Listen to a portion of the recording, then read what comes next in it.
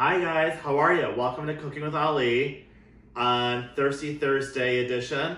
We are gonna make some frozen margaritas. You know, during quarantine time, we can't get out to that beach or anything anytime soon, so why not just have the beach at home? So, first of all, I already got 4 cups of ice in here, so which is for a frozen margarita. We're gonna do about a cup of tequila here. I like to use clear tequila. You can use dark tequila if you want. I just like clear is my favorite. Do about a cup of that in that bad boy. Throw that in there. We're gonna do about 3/4 of a cup of lime juice. So this is fresh lime juice actually in a little bottle here. Unfortunately, sometimes you can't get fresh limes during these times, so these come in handy. We'll do that in there. We're gonna do about 1/2 cup of Cointreau here, or triple sec, whichever you have around your house. Put this bad boy in here. You can also throw a little agave juice in there if you wanted to, but we're not doing that today. Keeping it simple.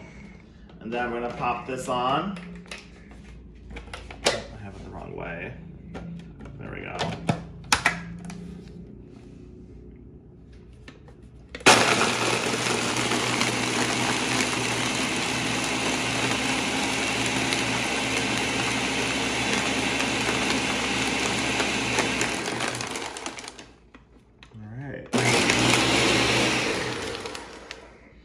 Then you're gonna take your margarita glass.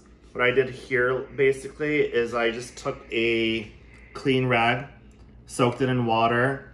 Then you can kind of just go around with your margarita glass here.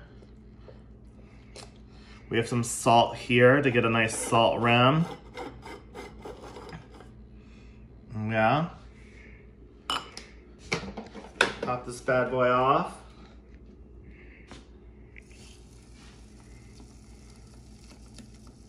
Pour it in.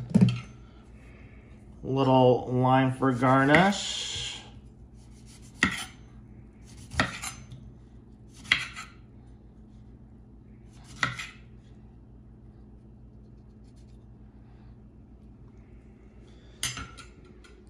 And there you have it, a tasty frozen margarita.